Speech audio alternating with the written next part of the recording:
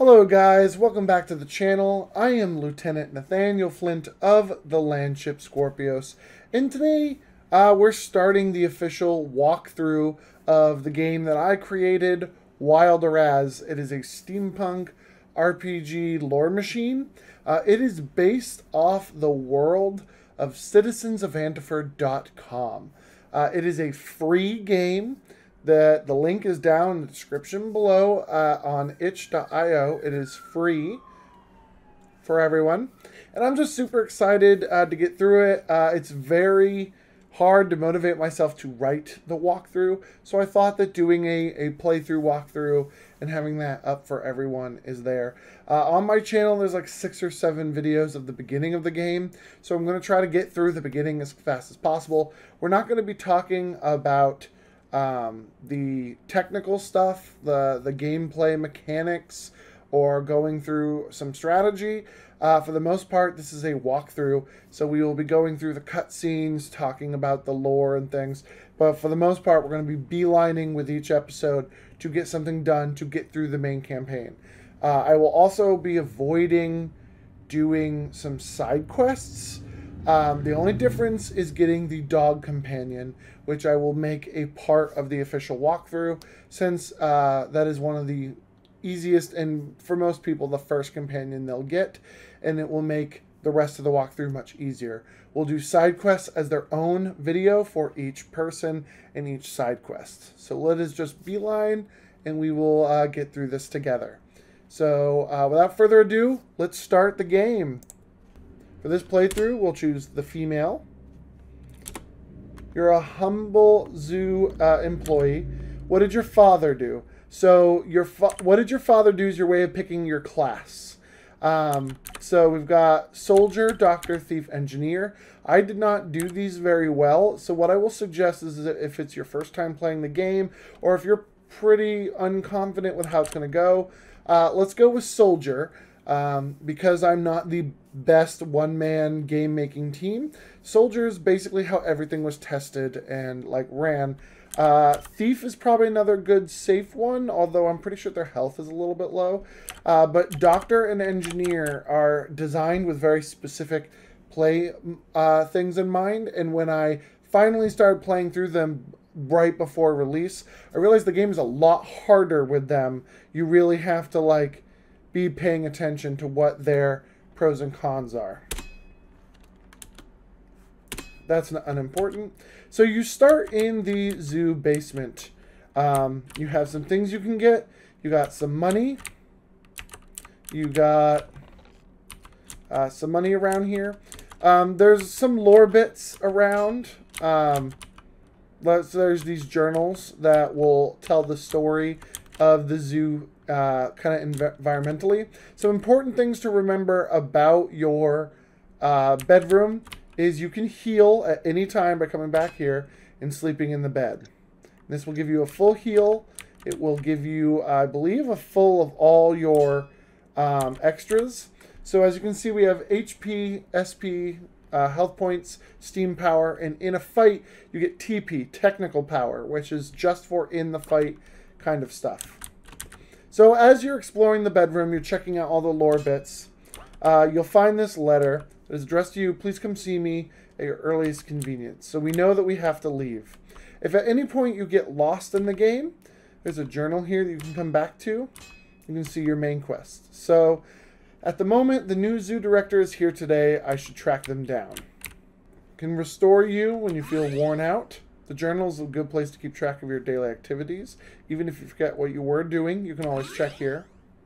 You can interact with stuff in the world. So when you leave your bedroom in the zoo basement, you'll come up to the zoo proper. You'll see the main door to leave is down here, which at the moment is locked. You'll see the point to go to the outside, which is also locked.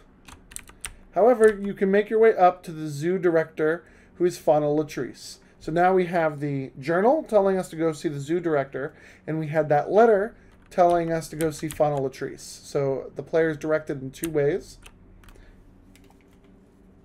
Listen, Miss Latrice, the payments are just too far behind.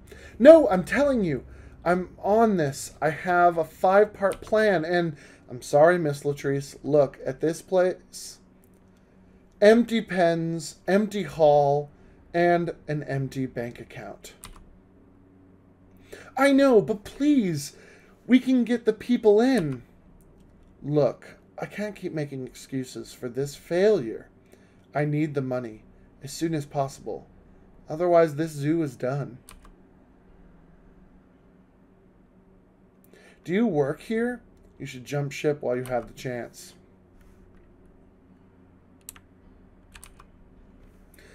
Hello, do I know you? Ah, you're the one who's been living in the basement. Do you work here? What's your name?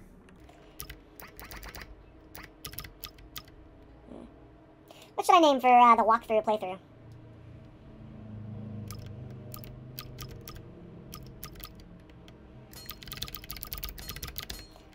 I guess I'm just going to choose Val for no particular reason. That just popped into my head, so we'll just choose Val. Well, if you want to stay Val, you'll have to do work. My name is Fauna Latrice. Please call me Fauna. I'm the new zoo director. The zoo is doing terribly. See? Empty. We need animals to bring in people. Go collect animals for the zoo. You will need supplies to be effective. Here, take this. You received cage 1. You'll also notice that you have a perfect view of that door that just opened in the top left. Now head down to our supply room and make sure you're ready to start collecting animals for the zoo. So if you explored earlier, or if you were just, you went directly there and you didn't notice, you'd see that door open and you'll see the employees only storeroom. When we enter, we have a small cutscene. Hey, coworker, you getting some supplies? I need your help. If you're going downstairs for more supplies, please clear it out of rats. You can open certain trunks and crates to find supplies, equipment, and tools. So look around. So you'll see the 2 types of kind of like chests in the game. Trunks and crates. Shovel was found. Clothes were found. After equipping what we have, we head down to the basement. Here we can see on the other side of this locked door is a rat. That is our goal for this level. So you make your way through this little tutorial place, which teaches you some of the mechanics of the game, gives you opportunities to find certain special things. Just open the door with this little thing on the wall, and then we have a rat. You're going to choose to catch the rat, and you just beat it in battle.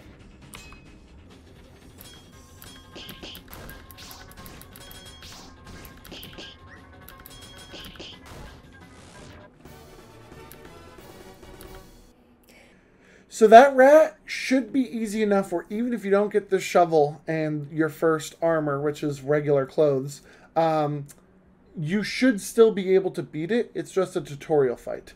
But with the shovel and definitely with the first armor, it should be almost a guaranteed win. So now that the rat is unconscious, you choose to grab it. It's your first thing. This chest here is for DLC. We have little physical copies of the game we're planning on making. So with those little physical copies of the game, we do plan on having a code. I believe it's called the Companion Bundle, which will have items tailored off the real-world characters who make up the companions in the game. So once you're done, you just open this back up, and we head back up to Fauna. You go to Fauna when your cage is full and you have an animal. Now go, we need you to be ready to collect some animals, head to the supply room, and gear up. Whoa, you caught a rat? That's good enough for now. Great work. I'm sure this will be a great start. You gain experience. One of the best ways to gain experience in the game is to catch animals and bring them back to the zoo. It's also one of the only ways to progress, for the most part, in the story. You get things like train tickets from the zoo. You get things like cage upgrades from doing things for the zoo. So we're now level 2. We'll need more than rats for the zoo. Hey, maybe the old owners left some reports behind about what animals they used to house here. The records room is in the attic. It's right up the stairs to the right of my office. Can you head up there and bring me back the zoo records? That might help us make a plan. It should be on a bookshelf up there. So when you walk to the right and go up, you'll be able to find the records. On your way there, be sure to pick up the empty address book. That will help you tell where your companions are as you unlock them. Up in the records room, you'll be able to look around. The book with the history of the zoo is just the credits. When you find the zoo records, you'll spot an old book labeled Zoo Records. You have a little trouble getting it free of its space, but it finally wriggles free. Special items received will appear in your key item slot. Before leaving, you see old pages in the back titled Project Demetrius Records. You grab them to show to Fauna. We returned to Fauna to give her the zoo records. You found them good. So it looks like they had quite the roster of critters in these pens at one time. How are we going to get a Gaza or a cave bear? This is looking hopeless. We have a rat and one poor cage. No, I didn't come across the ocean from Peor to lose now. Come on, think. We have a cage, we have a rat, and we have a worker with cage experience. Alright, that settles it. You can get more animals for the zoo. If we can attract the tourists visiting Antiford with local wildlife, then we can start earning a steady income. With that siem, we can then buy larger attractions and earn back local customers. I'm pretty brilliant. What's that? More records. Let me take a look. Project Demetrius? I've never heard of it. The previous owners never mentioned it. Okay, we got a plan. I'll look over these records a little more. However, I need you to be my animal catcher. Let's call it pulling overtime. What? Fairness? You're the one living for free downstairs. It's repayment, okay? Look, go catch some local wildlife, and then we can talk. We need to start bringing in a few more creatures to bring in some customers, all right? Here. Obtained zoo key. This key will allow you to come and go from the zoo. Now go. We need more animals for the zoo. So now we have the zoo key. Each time you gather a zoo critter, you'll see them in a pen at the zoo. So there's our little rat looking fat and happy. And now we can leave the zoo out into Gearford proper. And now we're out in Gearford. This is the Sax District, the first area that you unlock. And we have a generalized task. Go out and collect more local wildlife to fill the zoo. And with that, that's going to end part 1. Thank you guys so much for watching. I'll probably post this with the first few parts at the beginning, just to kind of wrap up the stuff we've already seen. So definitely go and check out part 2, which is probably posted along with this video. And with that, that's all that I'm going to do for this. Again, Wild Araz is free down below. Do check it out at itch.io. And with that, I'm going to call it good for this part 1. Please join us in part 2, where we continue the storyline and gather up some animals to get to a point where we can leave Gearford.